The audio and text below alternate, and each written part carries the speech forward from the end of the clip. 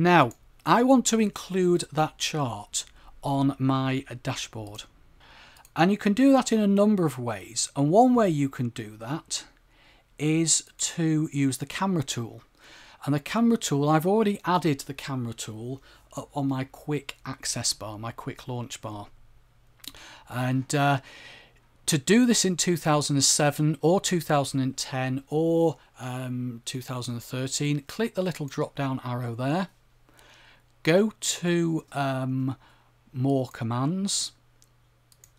Choose commands not in the ribbon and scroll down and find the camera and add it in. In 2003, if anyone's using 2003, then what you need to do there is just add it to the toolbar. If I select the cells around the chart,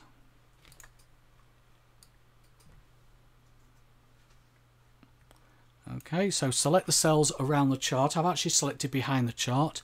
Then I click on the camera tool. Then I go to dashboard 1 and then I click where I want the chart to go.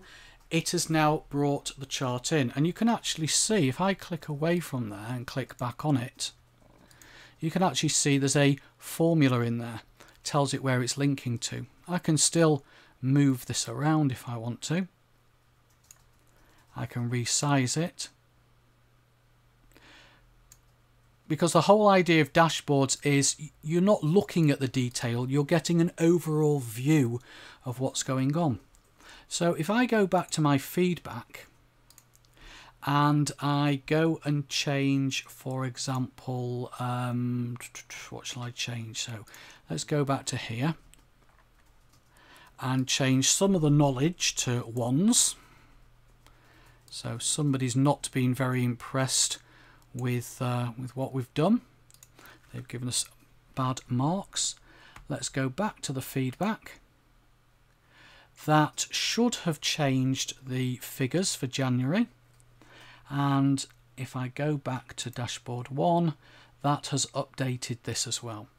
So the camera tool is a great tool for copying blocks of text and graphics and live linking them.